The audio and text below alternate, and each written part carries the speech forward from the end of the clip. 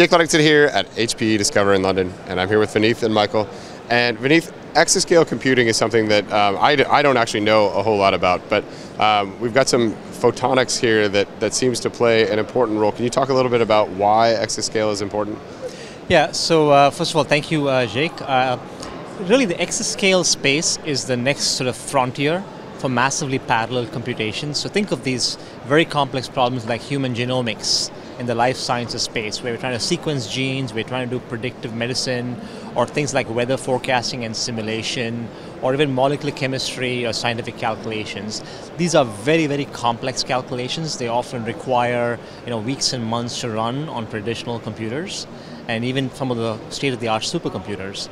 What we are trying to do is we're trying to dramatically shrink the time it takes to solve these very complex problems, and that's really where the exascale comes in, where today we are in the petaflop range, right? So traditionally, traditional computing is teraflops. We talk about the best supercomputers in the world being petaflops, and then exaflops is sort of the next frontier where we're going, and that whole area is called exascale computing. And so if you were to sum that up, how much time does that save getting to exascale?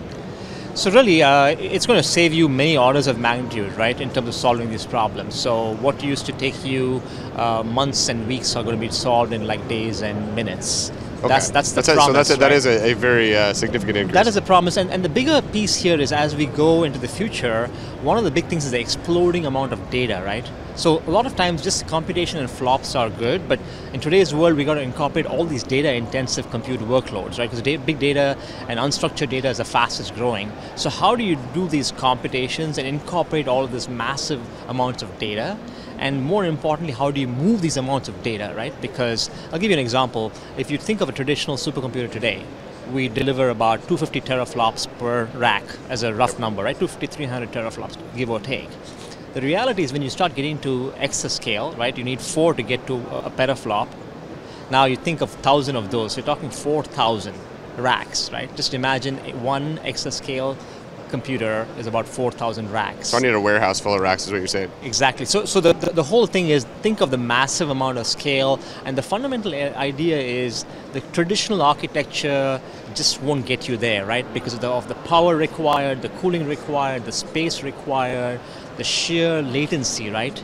In terms of doing those massive computations and moving the data around. So you have to fundamentally rethink your architecture. You got to think about how you can shrink things down and dramatically make it simpler, increase your capacity, reduce your footprint in terms of space and power, and really deliver that massive speed, and more importantly, move those data around. And that's why we talk about the memory-centric computing, where we're actually taking the compute to where the data is created, right, and make that much more seamless, compared to today's architecture, which is much more monolithic and siloed and just doesn't scale.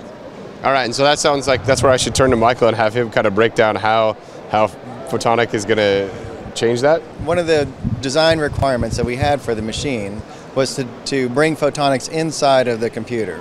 A lot of folks are bringing photonics to the computer, but for the power savings, the latency reductions, and ability to reach processor to memory, we needed to bring it inside.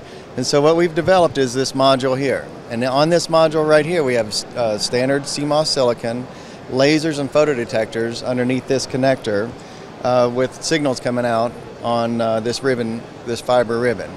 So we're able to transmit 4 independent channels down each of the fibers running at 25 gigabits per second. That gives us 100 gigabits per second across each one of these 12 fibers. So 100 gigabits per second times 12? Yes. And could you actually grab the model you have back here? Yeah, so this is an easy way to show the equivalence of what we can transmit through this fiber optic ribbon versus standard Ethernet cable. So this is kind of the equivalent amount of Ethernet cable that would be required? Is that kind of the comparison? It's a good example. And then if you think about one of the biggest challenges is power reduction. So the way that we get the power reduction is through integration. We're integrating both the electrical and the laser and the photodiodes into a very small module that requires much less power to use. It requires much less space, which allows you to do more with the cooling and the airflow. And so it's a perfect match for what's needed for exascale computing. So now when we're talking about you want to shrink 4,000 racks down to one rack was kind of what Vineeth was proposing. It's going to be more than one rack. More than one rack, but okay. Regardless, so a few racks.